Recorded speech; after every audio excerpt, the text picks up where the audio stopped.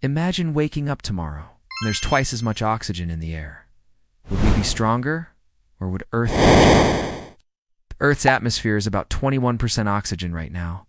If it suddenly doubled, every breath you take would feel supercharged. Your brain would work faster, your muscles would get a boost.